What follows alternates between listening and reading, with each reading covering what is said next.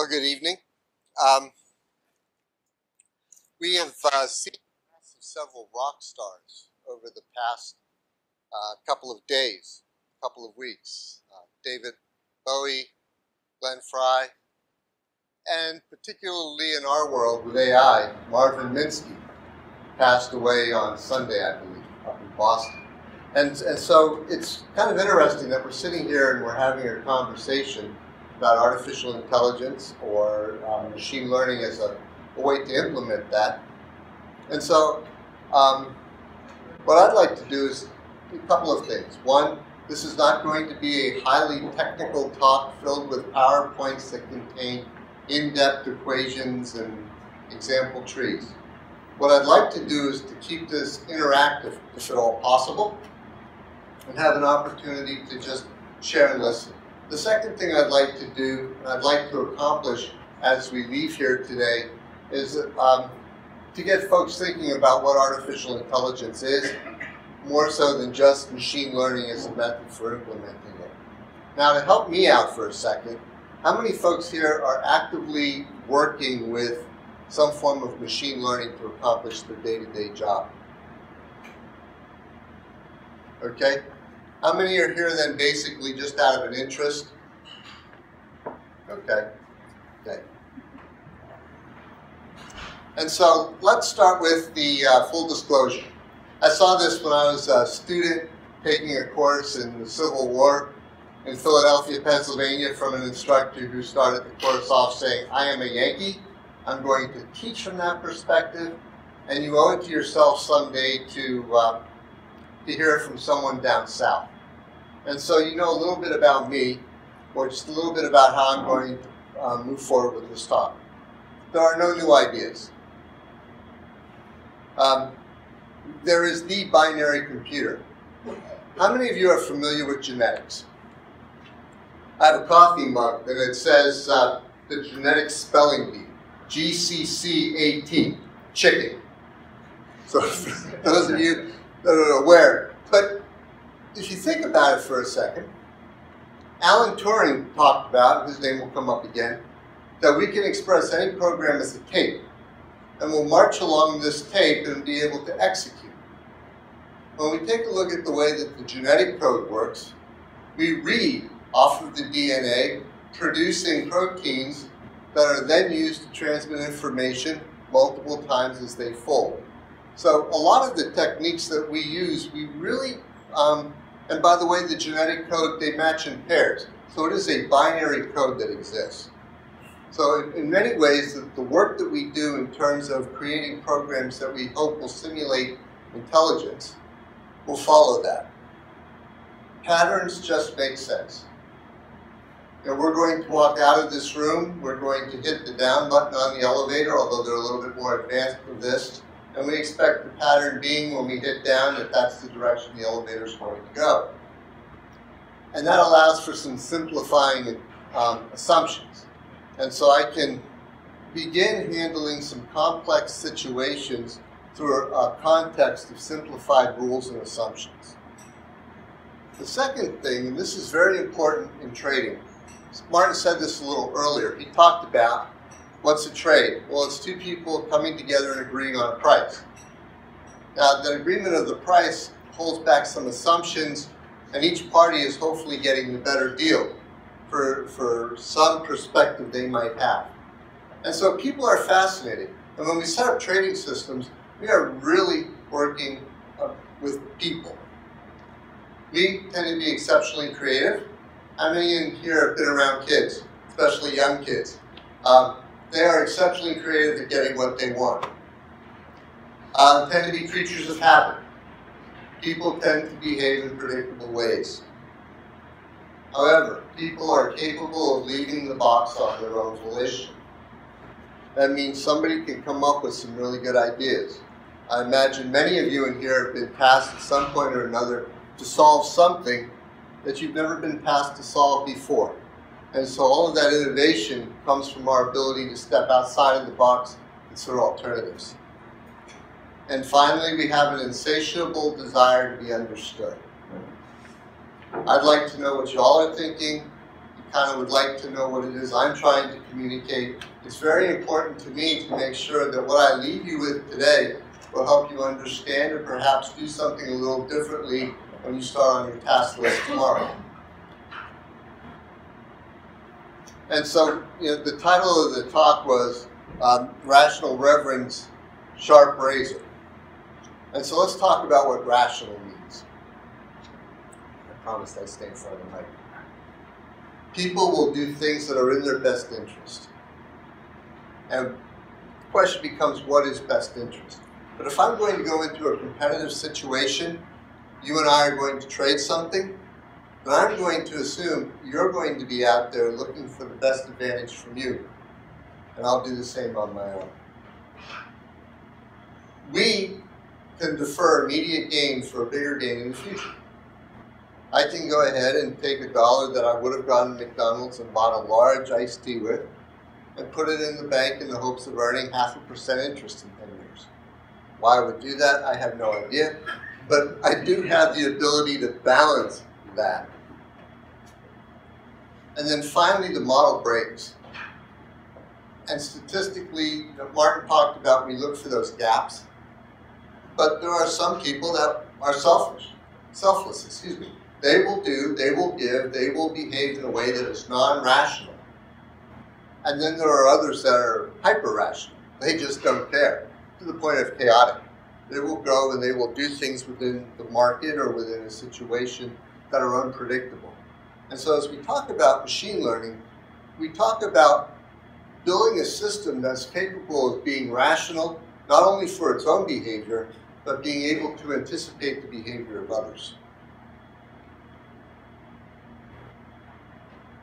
And so if people are so complicated, imagine what artificial intelligence will look like.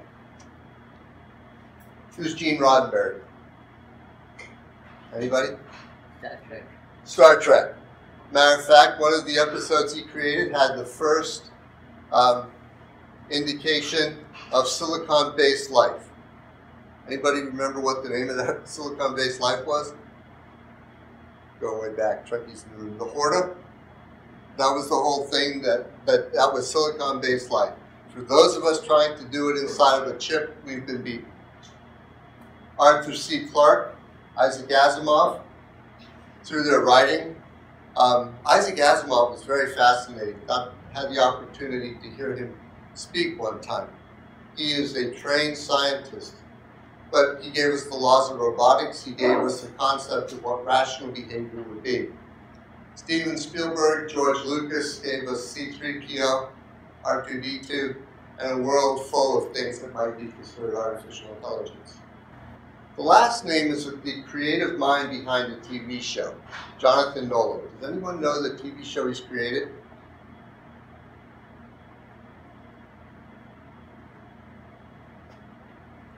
Person of Interest.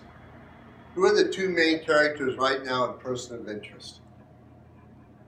One is an AI called The Machine. The other is an AI called Samaritan, and they are doing battle for world domination. And that might seem somewhat irrelevant, except for the fact that you have got folks at Davos over the past week talking about how unbridled artificial intelligence is going to destroy us or the world as we know it. And so how are we going to know when we have actually had machine learning implemented to actually build artificial intelligence? Well, Alan Turing gave us the Turing test, which means if you take a person and put a screen in front of them and have them interact with what's behind the screen, will they know whether it's a human being or will it be a robot or an artificial intelligence? Sounds interesting, but for the perspective of what we're talking about, it's the human being. It would be if I was sitting and there was a screen and it was Warren Buffett or an AI with respect to a hedge fund. Would I be able to tell the difference? And so in terms of figuring out ways to be able to implement machine learning, how are we going to do this so that we can step up to and work with the small number of people that are managing this large amount of money? And I'm not so sure it's those of us that come at it from a computer science or engineering or physics or necessarily a math-based background that are going to get there first.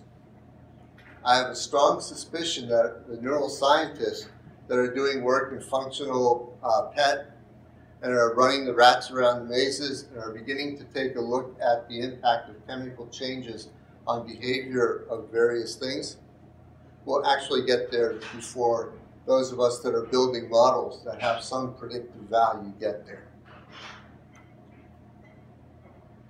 So rational. And now how are we going to distill these observations into code? Sir William of Occam's razor.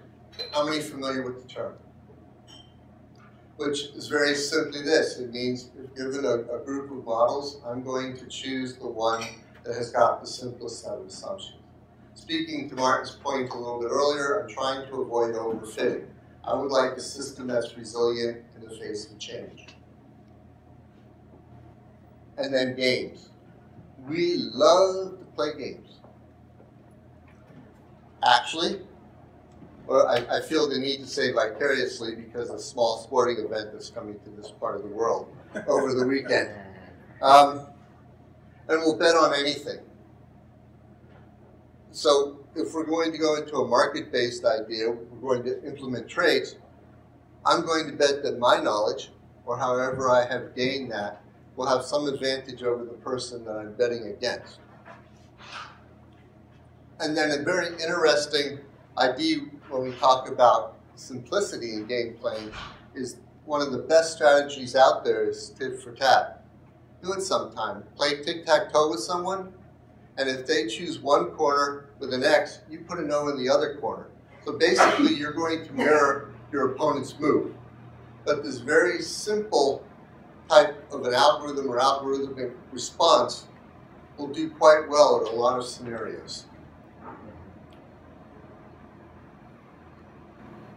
So armed with this background, a few years ago, I had a Ph.D. advisor that he didn't have a lot of us students, but every one of the students that he had, he sent us to go after market data and try to predict the stock market.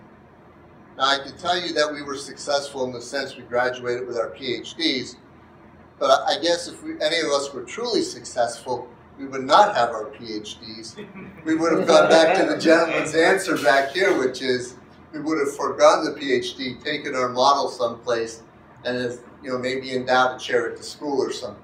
Yeah, I'm required by my foundation people to put ideas like that out there. But when I was doing my work, I was also very fortunate to be raising 4 small kids at home. And I had several of those kids in a Montessori program. And the Montessori program, Maria Montessori in France many years ago, they've now backed it up with a lot of neuroscience, and they call it brain-based learning. And these are the 10 tenets, distilled very cheaply. But they talk about the way our brains function. So if we're going to talk about artificial intelligence or possibly using machine learning or statistical machine learning techniques to build something that is backed up or will reason like you and I might reason, here are some of the things that happen. I'm not going to read the list, but notice there are some things in there that are beyond just the ability to learn, recognize patterns, and act on them. There's some sense of the physical. At some point, do we get frustrated? Do we have models that they'll work for so long and then they're going to quit working? The brain changes. We have the ability, we're resilient, we can learn. The arts are important. Sometimes our background knowledge and context leads us to look at problems in an interesting way. When I started, my dissertation work was balancing currency portfolios.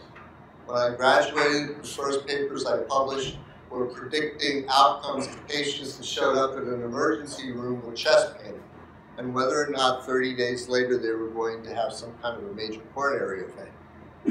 Same basic data mining and machine learning models applied to a different set of data. Emotional states. As a student do something that was very interesting in terms of game playing. How many are familiar with the game Texas Hold'em? So the betting that takes place around the table is very interesting. So is the fact that we sat around on a Friday afternoon in my office with chips on the table and played poker for 3 or 4 hours, hoping the dean would not arrive. But what the student was trying to understand as he took copious notes was how could he discern emotional behavior from the way people bet? And it was interesting. Somebody that was betting sort of steady, that had lost 3 or 4 hands in a row, all of a sudden would get aggressive.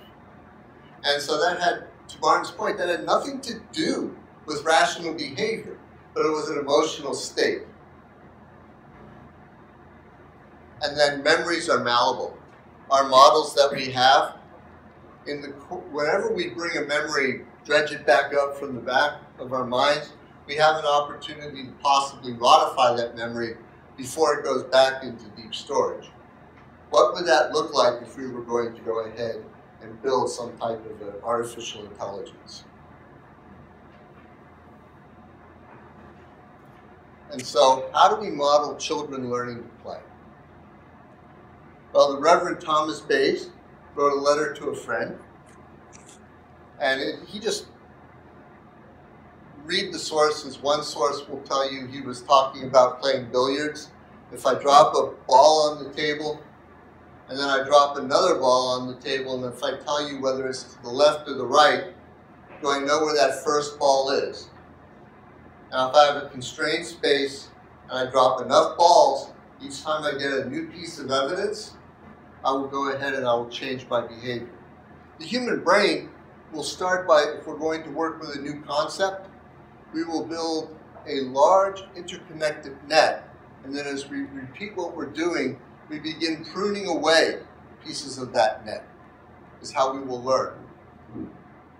And so, what I like, or why I prefer to use Bayesian networks as my form of higher level learning, is the fact that it's probability based. And so it allows me to account for the fact that although I assume my opponent is rational, that opponent might not be rational. The other thing that I like to do is I adhere to Dempster-Schaeffer, so I will get a probability of something, but I will also get a belief as to whether that's true. You and I are going to play a game based on flipping a coin. We'll start with a belief the coin is fair. Half of the time heads, half of the time tails. If I start seeing the coin coming up so that it's more heads to their advantage, then my belief that he's going to bring, or someone's going to bring a fair coin to me, is going to start going down. So it allows me to take a look at not only what the patterns are saying, but how strongly I believe those patterns are going to continue to exist. Laplace is actually the one that we ought to be given credit to in terms of what we understand as the Bayes formula. It was attributed to Bayes, but it was really a lot of the work done by Laplace. And then as he did this, he began looking at large frequency counts, and he developed the central limit theorem, and he somewhat moved away from the Bayesian theorem that we know and love. Last question. Well, not last question, but why a Bayesian belief net and not a neural net? How many people here are familiar with Bayesian networks? Start with that. Neural networks. Okay. So I would work in the medical domain. And it was kind of funny. They would throw a white coat on me. They'd drag me through the emergency room and say, "I'd like you to meet Dr. Novobilski." I guess it was all technically correct, but I'm sure glad nobody asked me for any help. But the idea being is I'm working with domain experts. When is the last time you've tried to show the inner workings of a neural network to someone and have them tell you whether or not it makes sense? However, when I use data mining to produce Bayesian networks, I could do two things with my physician colleagues. One, I could let them sit there and press the buttons. And so they would understand, and they could tell me from the basis of their experience whether or not the inferencing that was going on within that network made sense. The other interesting point, and this is one of the things having to do with machine learning in a data mining environment, is there was an arrow between two medical conditions that they're taught in med school. Inferencing goes one way, but the algorithm showed it going the other way. It was something strange, and I pointed it out to the doctor, and he said, well, medical school will tell you that's wrong, but current evidence is coming back saying that arrow is actually, the mining algorithm produced it correctly. So we now have the ability in a trading system. I could sit down with a model that was built this way and go to a human behaviorist and say, does this make sense to you? Or in the case of what Quantiax is doing, if it was me submitting a model, and in full disclosure, I have submitted a model to this. I'm fascinated by this type of an opportunity, and I'll explain that a little bit later on.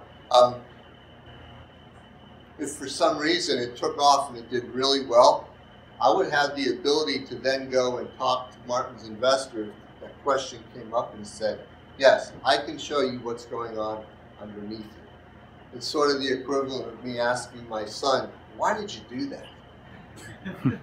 I get a more rational answer, I'm sure, from the Bayesian network than I tend to get from him. So amazing. I talked a little bit about this, how the tools that used to forecast medical outcomes will work to forecast market outcomes. We really are, in some sense, data agnostic. We will use these techniques. We will build agents to learn from the data and produce desired outcomes. And if you think that medical data just as freight train information, SOUPs referred to area under the curve. It's a common nomenclature with receiver-operator characteristic curves. And ROC curves can be used to rank and rate different algorithms against each other. But what's interesting with respect to heart attack is the most expensive thing a doctor can do is hold somebody for observation complaining of chest pain.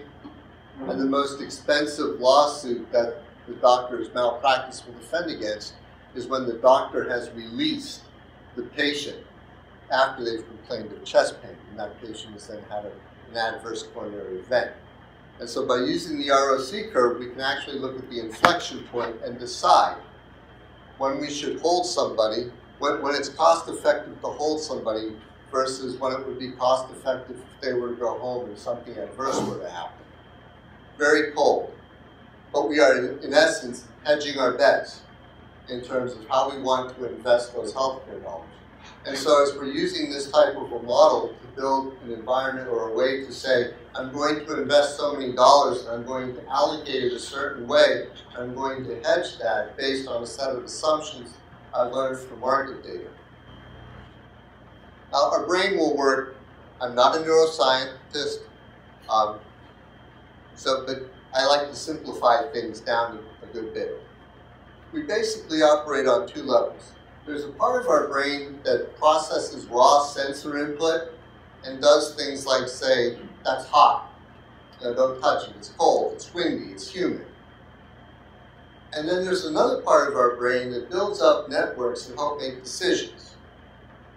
And so we'll be able to use the sensor input in different ways. So for example, I walk outside and I'm trying to decide whether or not I need an umbrella. Or I'm trying to decide whether or not to go play tennis.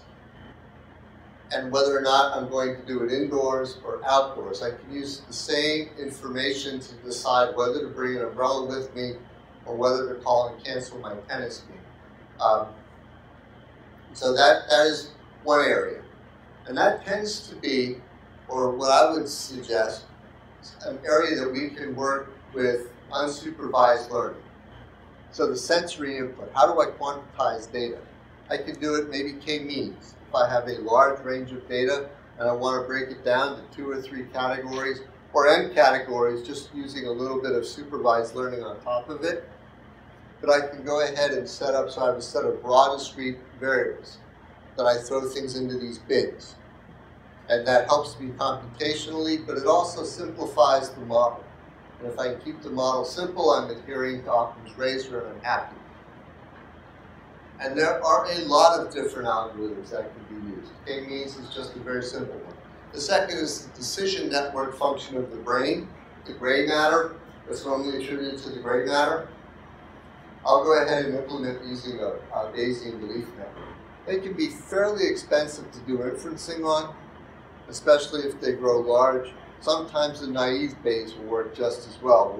We'll make a small assumption that there's no such thing as connections between variables except the way they are connected or influenced by a variable of interest. And then we can look for these models. There are many ways of learning models. In my case, I like to use genetic algorithms. I like to handle search that way. That's, by the way, a personal bias. We do search in this manner basically for empty hard problems. The solution is to try every possible number of infinite solutions simultaneously, and you'll wind up with the right one.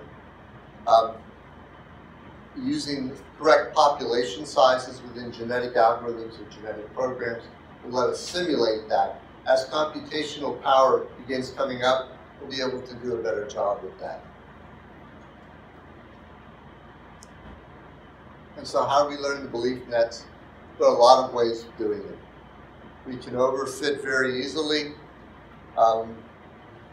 There are ways, for example, using principal component analysis to figure out there might be 300 variables of interest, but there's only 4 that are carrying 90% of the signal for what's going on. Okay, that's possible. And then we can use that to go ahead and build the networks over time. How well did the system do? We can do single value measures if I want to say whether or not this confusion matrix, whether or not this is a true positive, a false positive, true negative, or false negative. And then the ROC curve evaluation is one way of doing it. And then when is it time to retrain? This is interesting. Okay, how many of you program computers? Okay, so here's a great question. I did this with a group of students the first day, and it sort of freaked them out. It certainly took more whiteboard than I expected. I'm willing to, how many of you in here know more than 5 computer programming languages? Okay, so about half the room, give or take. If we were to start listing them on the board, I guarantee you, even amongst those of you that know 5 or more, they're not going to be the same 5 languages, especially if some of you have played around at the lower level of the machine and you've worked with assembly language. So you've got background. But I guarantee you, if you're still in the software business 4 or 5 years from now, guess what? You're going to probably know another computer language. We intuitively understand how to do that retraining. Now, sometimes it's forced on us. So in the case of working within the Quantiacs framework, we're allowed on a daily basis to tweak our model, redo our model, retrain our model, if we so choose. So we have a time stamp or time period that we could work with it. However, perhaps we just want to hold on to a position over multiple days. Maybe I have got a probability-based planner that's capable of doing that. Now, these are things that you and I are fairly good at doing intuitively. Sometimes it's forced on us if we hold some type of professional licensure, but most of the time we will spend time reading literature and trying to understand, to Soup's point, what it is that we don't know, and what it is that we don't know that we do know, but maybe we need to know more about. So these are part of the trading systems that, yes, I can work with the fundamental, I can work with the data that I know, but what about the information that's coming at me that's non-historical, and the information that we're not used to using quite yet? The semantic analysis of news stories, the point of origin of those stories. Who's talking about it? For a long time, if I was interested in what was important in software, I would read all of the trade journals dedicated to hardware and microprocessor development. Because if there was an article about software that made it into that magazine, I could assume a certain level of importance. Again, we would probably be able to list a lot of different ways that y'all do that. How do we put that into a system that will then allow that system to know when it's time to retrain? And then what's missing? How many of you have actually written a model or written code where you have tried to model emotional response as part of the system? Count 1, 2, and then if we want to count my student back from Chattanooga who did it for the game, that would be 3. May I ask if you're willing to share in what context? Sure. Where's the boom box?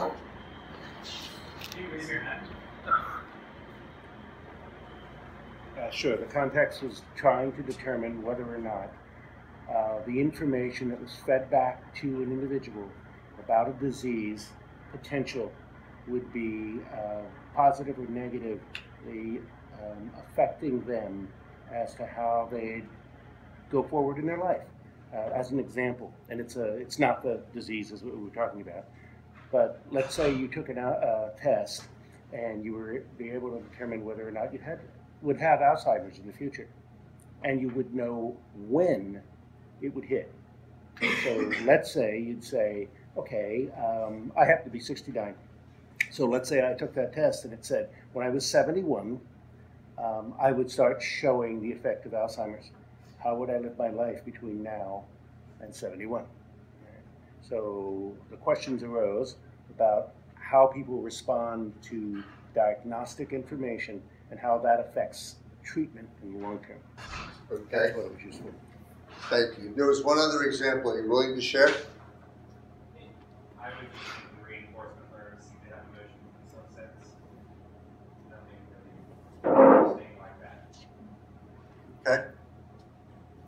And then the other was in terms of gambling. And so, in terms of emotional content for a trading system, how do I model what's going on in the world? So, for example, if the way trades are done in a sense of peace or relative stability, versus if we are, watching somebody lobbing missiles over somebody else's warships in a time of not so peaceful behavior. And so, as we're sort of coming to the end, what does intelligent mean?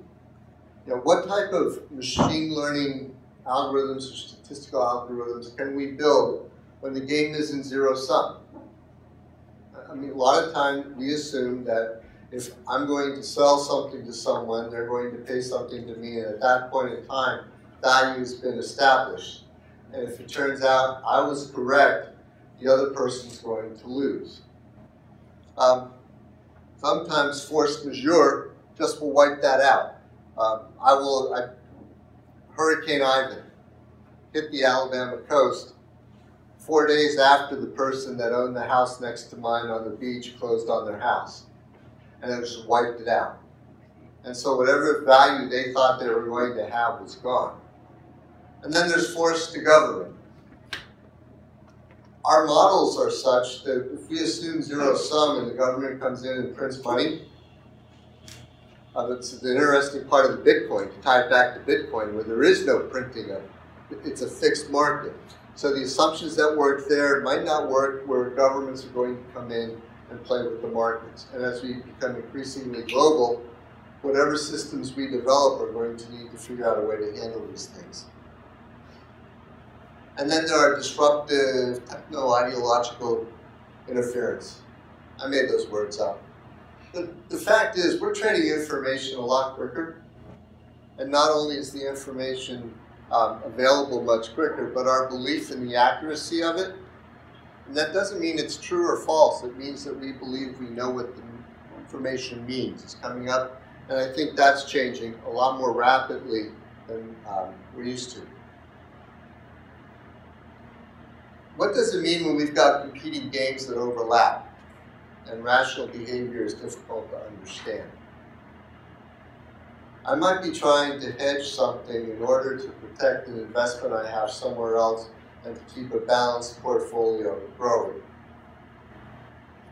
I might, with the dollars that Martin was describing a little earlier, I might be in the same space as a government playing a game trying to keep its people somewhat content. Those two games aren't necessarily the same thing, and yet there are elements of them that are overlapping. What does that mean? And how do we define what's rational?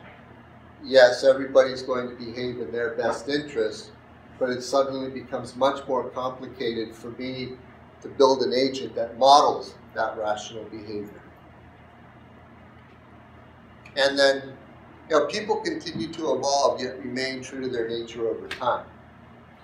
So if we're talking about building trading systems, and it might be me against the machine, or a machine against the machine, or me and another person, in the end, it's really our understanding of what's going on is changing, and we are now becoming to have access to the same amounts of information. And so as we continue to get smarter as human beings, what does that mean in terms of the Turing test? What will it mean?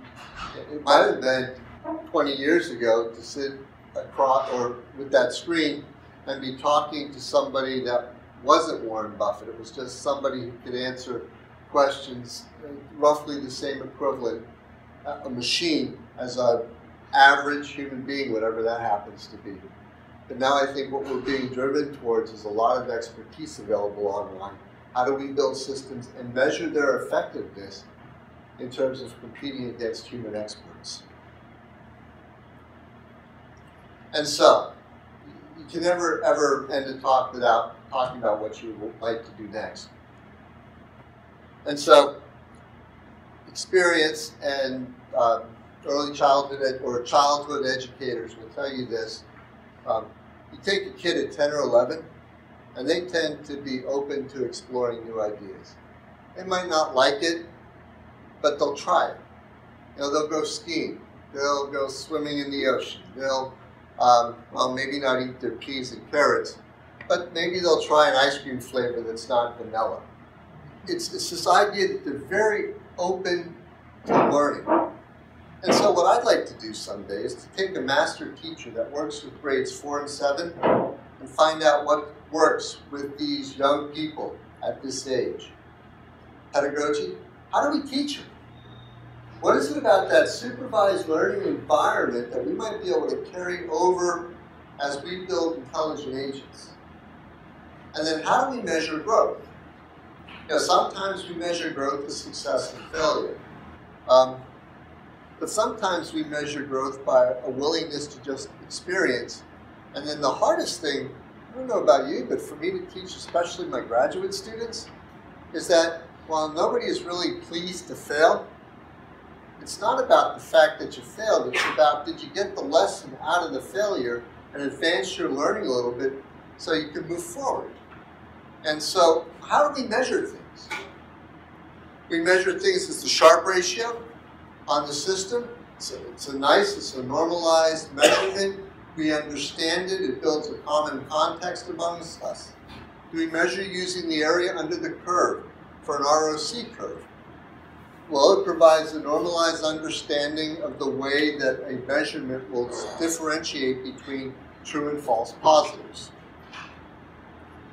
We need to pick the measurements. Of course, the hardest measurement to pick is the one you don't know is the most effective. And so how do we have systems that are capable of picking these measurements out? If you leave a group of kids this age and just tell them to go keep themselves occupied, sometimes they'll form their own clubs, or they'll form their own groups, and they'll come up with a set of rules, membership criteria, what's going to happen, how they're going to decide whether the club was a success or not. These are some of the things we need to pay attention to as we're building our systems. And then there are a tremendous number of white and gray matter models that make sense in terms of these young people learning.